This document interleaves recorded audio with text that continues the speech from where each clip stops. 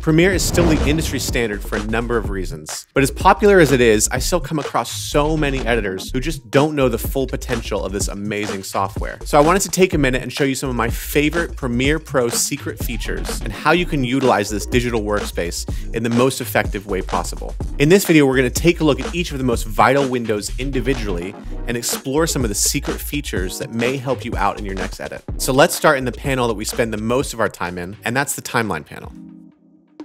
So did you know that you could have multiple timelines open at once? Whether side by side or on top of each other, we call these pancake timelines, and they're crazy useful. Whenever I'm building out a new project, I like to have my selects over on the left and my first revision over on the right. And instead of having to copy and paste, you can actually just drag clips from one timeline to another, and Premiere automatically copies it for you. This feature is a total game changer, and I definitely recommend you giving it a shot. Okay, speaking of moving assets from one timeline to another, did you know that if you're copying and pasting clips, whatever layer is selected here on the left side of your timeline is where your clips will be pasted? This little hack gets crazy helpful when your timelines are getting a little messy and you want to control where things land a little bit better. If you want to find out more about a clip in your timeline, you can right-click and choose Reveal in Project window. This lets you quickly locate and edit a file without ever having to dig around in the project window. If you're ever working with multiple aspect ratios or resolutions in a single timeline, instead of clicking each one and scaling them up or down to match, you can actually right-click and select Set to Frame Size. Choose this instead of Scale to Frame Size so that it actually changes the scale properties of your clip, and you can make adjustments later on. All right, let's look at the project window and dive straight into these next secret features. If you're anything like me, when you're trying to create a new sequence, you probably have a small seizure when this window opens up. There's just way too many presets and settings to dive into, and one wrong choice can really negatively affect the way that your footage plays back or exports later on. So instead, try this. In the project window, just drag a clip to this icon right here. And just like that, Premiere will create a brand new sequence perfectly matching all the settings of your footage, so you can jump into your project with full confidence that your frame rates, resolutions, aspect ratio, and color settings are all golden. Did you know that if you right-click right here and choose metadata editing, you can customize what data you look at in the project window? Most of the time for me, I like this a lot cleaner than it comes by default. So let's go ahead and uncheck all this stuff. And then one thing that I like to add is seeing whether proxy files are attached.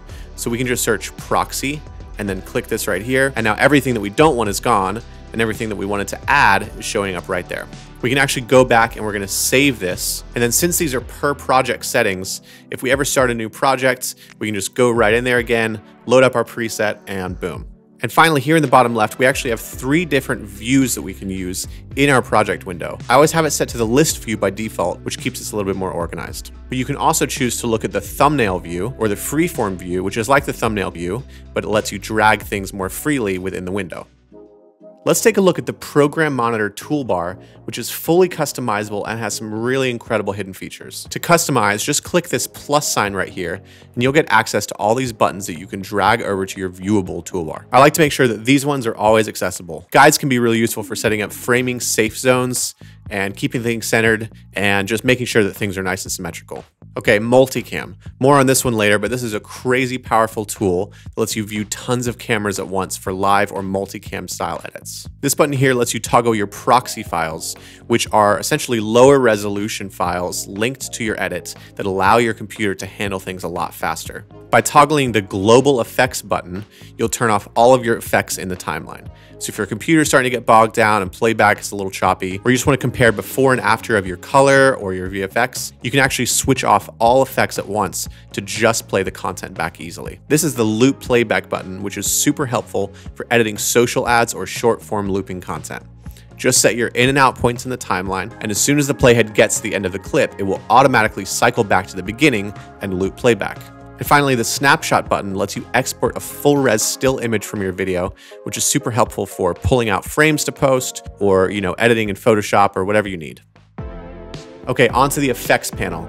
And there are really just so many effects in here that I had to make a completely separate video to cover all the effects that I love to use the most. But the 2 more technical secrets that I wanted to show you from this panel are, did you know that you can create presets from your favorite effect settings? Let's say you wanted to have a red tint ready for all occasions, because who doesn't? And rather than making this edit every time, you can actually just save a preset that lives forever right in this effects panel. You can create presets for pretty much anything, including effects, scale properties, and more. And second, did you know that you can edit default transitions for both video and audio? And even more importantly, did you know that not all audio crossfades are created equal? Constant power is the default transition for audio, which is ideal for fading between two clips.